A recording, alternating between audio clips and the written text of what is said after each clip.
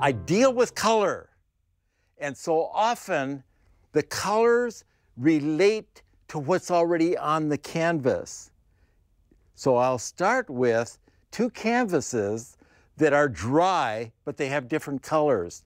So I'll pick up some blue. I'll dip into the walnut oil, pick up a little blue, turquoise blue and white, and I'll put this on there.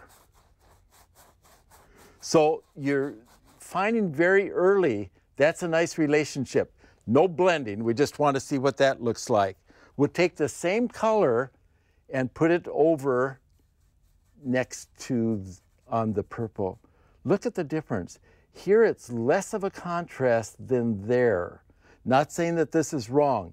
Here's the other thing I like to do with colors when you put them on as I've just done. If we have a paper towel and I wipe, so here it's color next to color. Now when I wipe and thin it out, you see color relationship, color through color. Look how that compares with this that hasn't been wiped. We'll do the same thing on this one.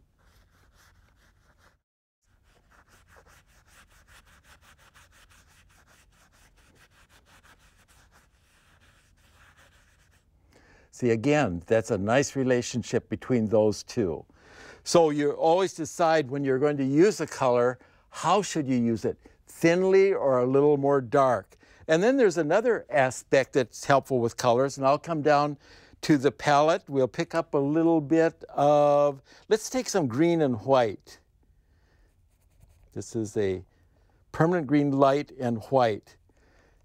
What I want to do on this is add some color into what's there. So this might be a dominant color. It could be a lake or a sky or what have you. And I'm not talking about where its position is, just that you've used the colors. Okay, then this is some of the green. And we put this on, and this just, oh, so nice. I get a feeling almost like there's some trees and a little flat water, and then in the water you're getting a little vibration with the greens. I'll wipe that just a little bit so you have use of that. And then we'll do the same thing over here, just a little bit of green. And wipe just a little bit too. I'm not saying one's better than the other. All I'm interested in, what's the relationship of the colors to one another? So therefore, which one should I use? And you could even say, okay, let's do a further thing. Let's take some phthalo blue, and I'll go darker with the blue. So what am I comparing this time?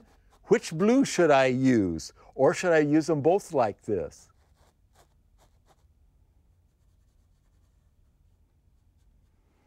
I'll just soften this lower one just a little bit. This is a smaller space, but that's fine. You almost feel like there's a shore, a bank, there's sky back there, and there's some trees there. Oh, it's so fun to use your imagination. Now on colors, I've used brushes there. I often will come down with a knife. A knife will give you a little sparkle. Sometimes with a knife, you can just kind of touch it on so it doesn't do much blending. And I'm not creating a scene. I don't want you to say, oh, I can see his river and his forest. I want you to judge the colors next to each other. Okay, this over. Now here, you already have that pink on the canvas. You had the advantage of a little extra sparkle. Let's give this one a little extra sparkle. All right, now I want to come with pure white.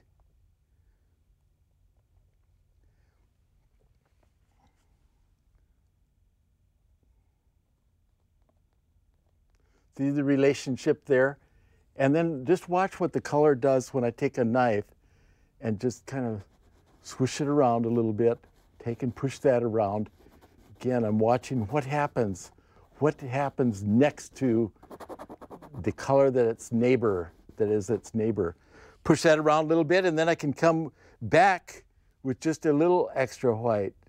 See, so you find in this case, we put light on, the white on, I push it around, which softened it a little bit into the colors, and then you come back and put extra white on without softening it. So you have a sparkle and you really created a little podium for the white to stand upon.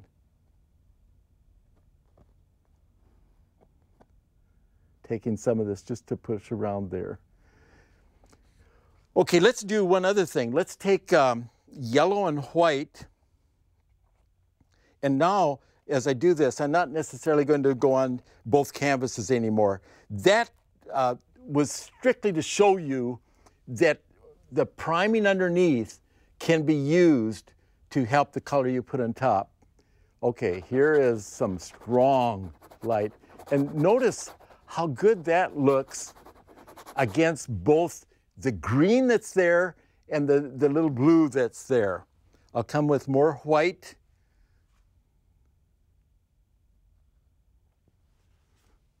And push this around, and as I push this around, it blends in very well with the yellow that's already there.